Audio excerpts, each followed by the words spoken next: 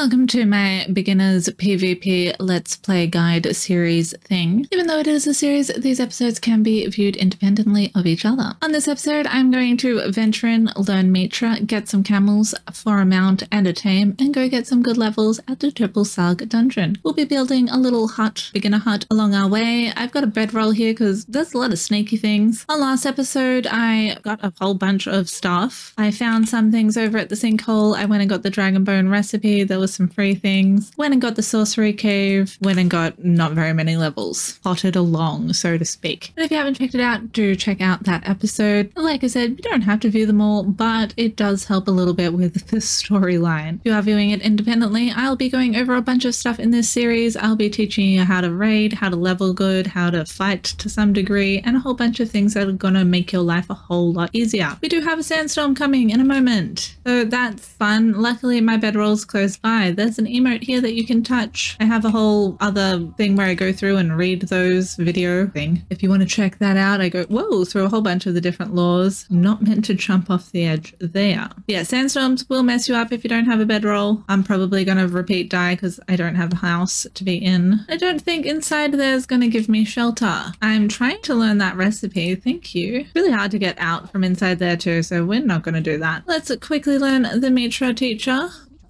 These guys dropped some things. We can hack them up, get some cure-all glands. I might be able to climb up here before the sandstorm comes. I doubt it though. Ooh, maybe. Some bits are a little less glitchy to get up than others. There we go. And you usually learn the precepts of a tapestry of Zath rather in here, so I don't have to go venture in somewhere. But that was the first religion I chose. But I can also use that to get some zeal later on, so I'm going to take all of that. You can also go into a cave over on the other side of that pillar, I believe. Is that sandstorm going to miss us? Because if so, that's really goddamn handy right now. I like that a lot. But now we've learned Mitra, venture across the oasis. We're here again. We're going to go buy some camel pets and build a little hut. Avoid that guy because he's a one skull and he's mean. Don't like him. There's some more aloe and resources around here if you don't have enough. I have plenty and I'm quite full until I get a few more levels. Bunch of coal around to get some of those levels, and to be fair, aloe, if I could hit it, actually goes okay too.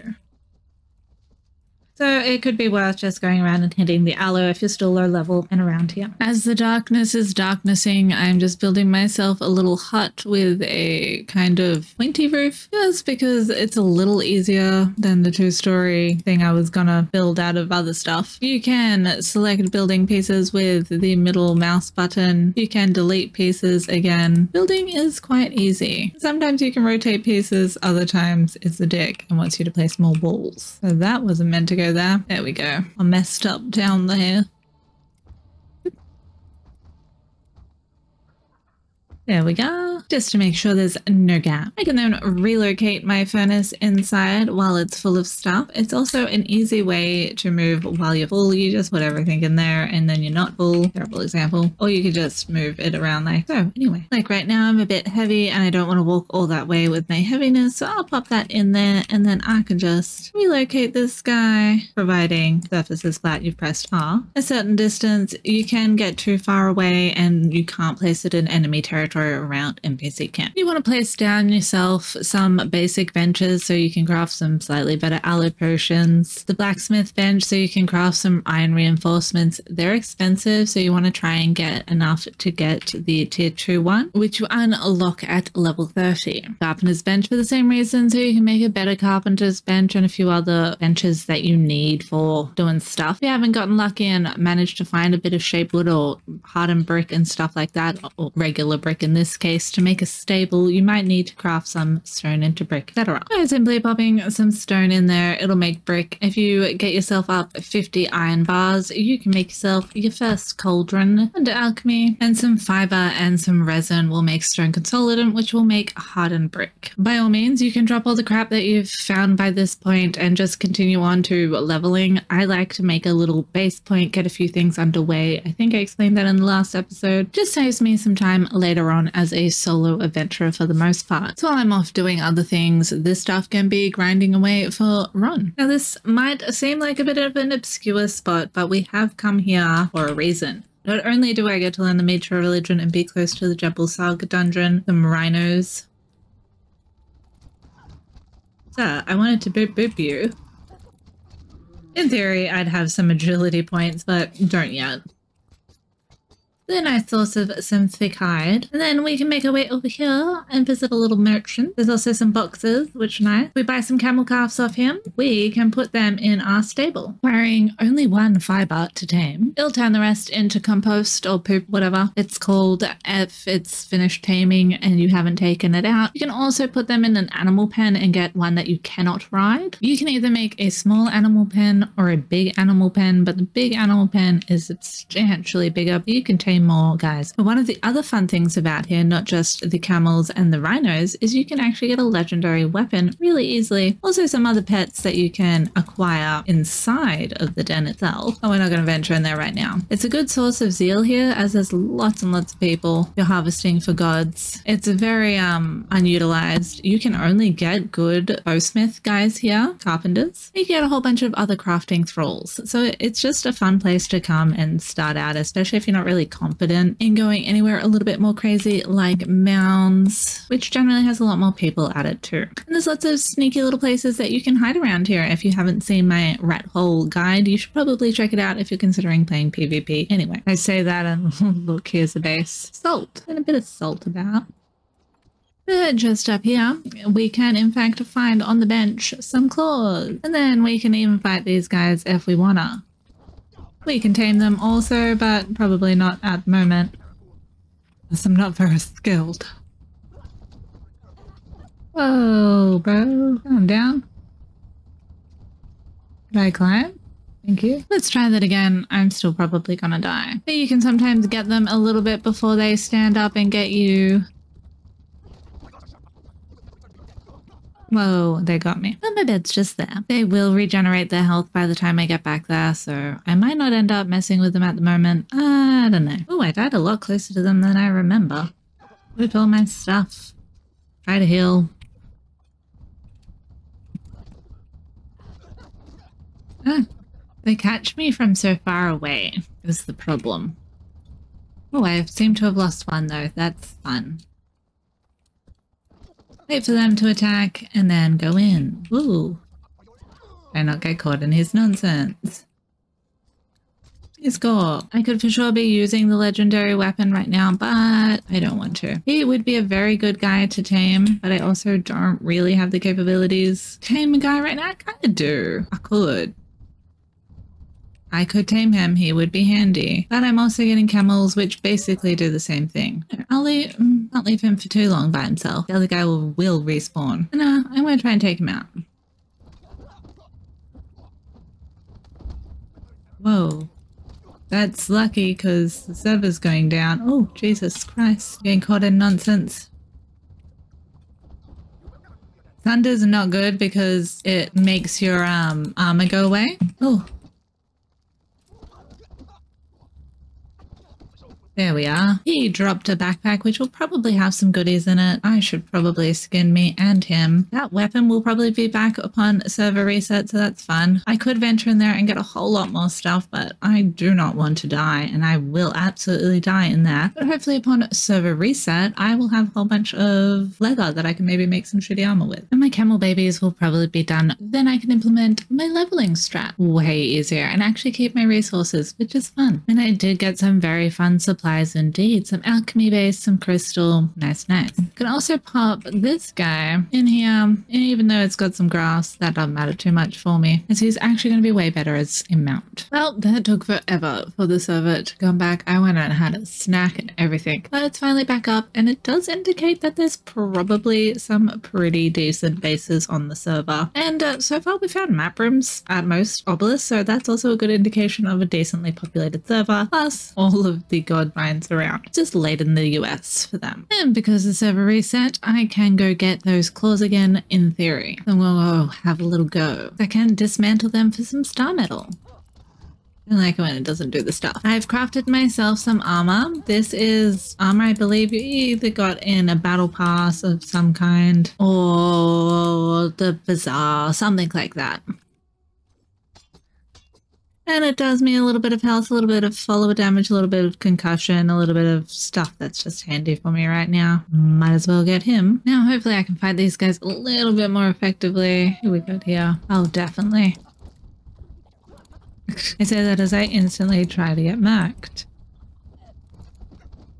The claws are in fact not back, so it must be a random reset chance. I haven't tested that out before now, so that's good to know. I'll check back if I could speak. I'll check back here later. Get all my dudes up, get all my hides.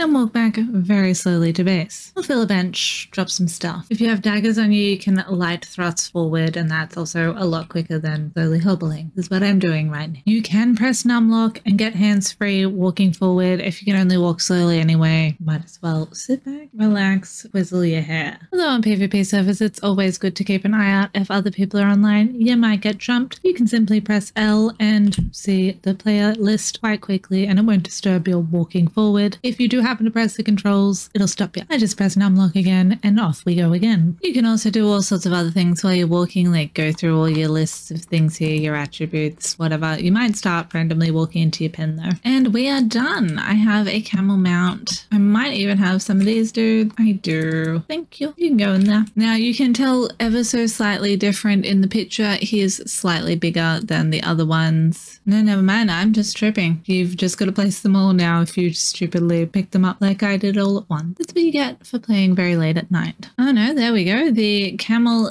does not have a decay timer. The other guys do. That's weird. The rideable camel, rather. So we can pop him down and we can have a mount. By viewing his inventory, you can then put a saddle on him and then ride him. He doesn't get quite as much HP or have quite as much inventory as one of these guys. Am I gonna be able to place you? This guy looks like he has less HP right now, but he'll in fact get more later. Unless they have fixed that, I might be speaking too soon. We could be finding out together. But he does actually have more inventory slots. You can't see right now, but he does. But you cannot ride him. You craft a saddle in the saddler's work table for a butt ton of stuff and place it on your dude, and we can then ride him about, which is fun. Just in case I die with him, well, if he dies, he has a lot of HP, but just in case, I might start taming another one. It's handy to have. Goodbye.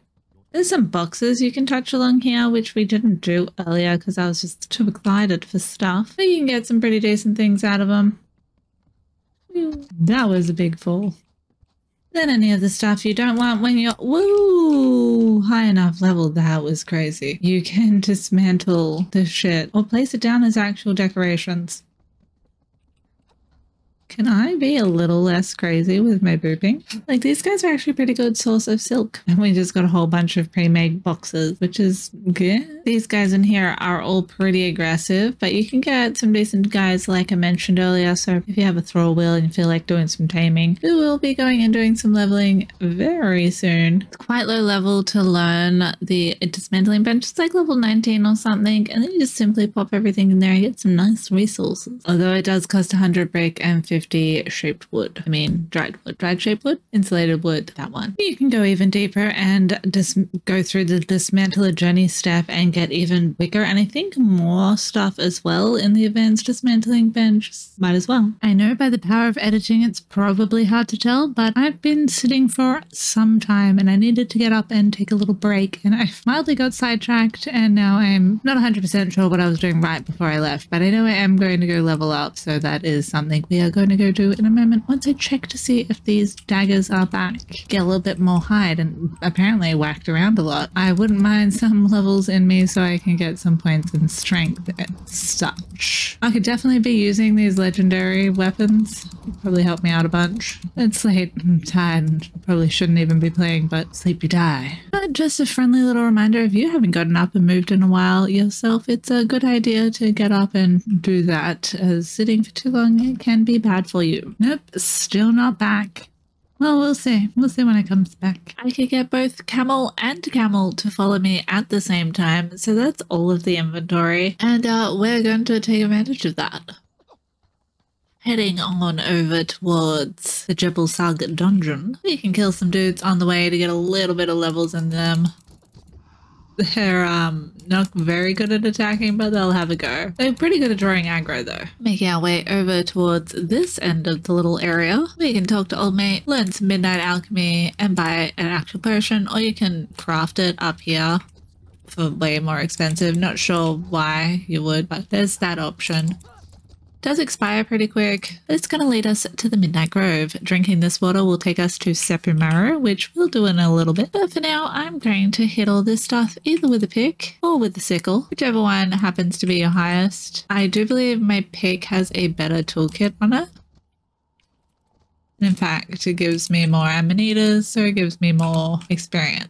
So I'm going to go around and hit a whole bunch of these guys and then go down and hit up some of those animals and get me and myself, the thralls, some levels also, because hitting the mushrooms won't level these guys up, only me. Already level 27 though. And already level 30 just from clearing that little area and killing the first 2 hyenas. Keep in mind this is official settings though, so on PvE it may be a little bit less, or if you're playing on a private server, because this is for time. But we're just chunking away and we're going to get lots of resources for making bombs with the hide and just periodically drop a bunch of mushrooms. Keep some because you might want some for other recipes later. You might not want to bother coming back potentially. If you do happen to die in the dungeon, you will just spawn back there, so you can probably run back to your stuff if you're pretty quick. Although if you've been taking it slow, these guys may have spawned back already. There are some people in here, so you can get some zeal from them with the god tools. Excuse you, dog. And they do drop a little bit of armor if you do happen to run in here without any armor. There are a couple of ways you can go. That way obviously has pigs from the little decal on the wall, and this way has some more hyenas. I will go both ways, but I'll start off with the pigs. These boxes often drop goodies and sometimes yellow lotus potions rather. Pigs are a good source of pork, and pork is a good source of strength buff, as well as a decent heal for your thralls. Just regular pork once cooked is good for your thralls. Don't know why I'm using that, not these. Not that one. Hey, you guys, you're alright. You're trying. And my followers are leveling up pretty nicely. Didn't actually bring a meat cleaver with me, so I'm likely not going to get any actual pork, but I will get some fur. That's alright. We do love that they mostly take the aggro, well, at least the non-mounted one. He also does take a bit of damage, but as you can see, he does get very nice health. With all your leveling up, you also want to remember to actually put stuff into your attributes. I and have been doing that, as you can see. The yellow lotus potions before, I meant like bestial potions and these type of ones that reset your actual attributes and such. But you do also get yellow lotus potions that might die. Best obviously to take out all the dudes before harvesting because they can sneak up on you, and they just generally wear away at your durability, the archers, and they're predominantly archers in here. Oh, some glitchy tiles. Coming up to some wolves. They're a little bit more shit because they do some sunder, but again they should be focusing these dudes, make it a little bit easier for you. And there are a lot of wolves up here, so you definitely want to take it out a little bit slowly. We haven't looped back and done the hyenas yet, and we're already at the panther boss, and I'm already level 37, almost level 38. You can dip back up here. This will lead you back towards the fork in the road, for lack of a better name.